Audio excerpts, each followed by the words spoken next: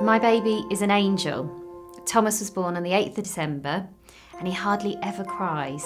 He always has a smile on his face and he's curious about everything. He loves the world. And when he was 11 months, he started sleeping a bit more than usual. He started having trouble feeding, like he had no appetite, he cried all the time and his breathing started to sound quite laboured. He quickly started coughing as well. He had a fever and I was scared. My husband and I took him to the hospital and he was immediately put on IV antibiotics and given oxygen. Seeing him there, looking so helpless, hooked up on all those tubes, it was heartbreaking, thinking of it now. No mother should have to go through that. So they did lots of tests and they told us that he had bacterial pneumonia. And we waited for the antibiotics to work their magic. But they never did.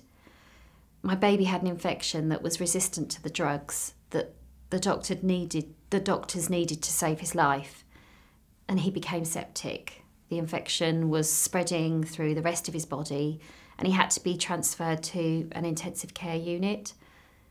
And they tried everything. They tried new combinations of antibiotics, blood transfusions, you name it. They did everything they could. And finally, the last round of antibiotics they tried started to show signs of helping. And my baby boy was getting better.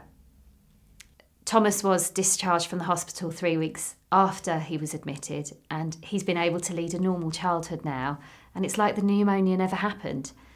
But every day I'm very grateful that he is still in our lives and we got to keep our baby boy.